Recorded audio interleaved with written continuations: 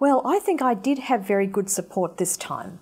I was lucky enough to have, a dedicated person who was there pretty well whenever I rang, but still sometimes there's 24 hours, 48 hours before somebody can get back to you.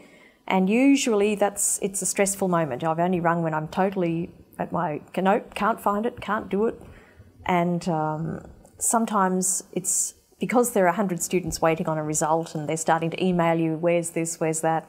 And they panic a bit too because they're new to the system, to the university. They don't know whether they've done something wrong. Even if you've written it down in as many places as you can think, they say, they write to you and say, I've read this, but I just wanted to check. Sometimes they seem to have to hear it from me. So if they can be referred somewhere, perhaps even to somebody talking about it, to other, maybe even, I'm just thinking on, as we talk, maybe even if we had other students talking about what's a good idea, that would be good. They like having lots of examples, so I'm securing nice examples from last year's group.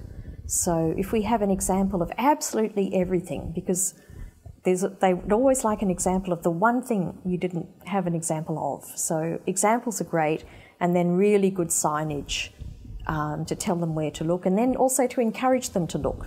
So there has to be enough time for things, and that doesn't always go with being a student. I think it must be something that goes with being a student that says you do it at the last minute and when you're in a panic about 6 other things as well.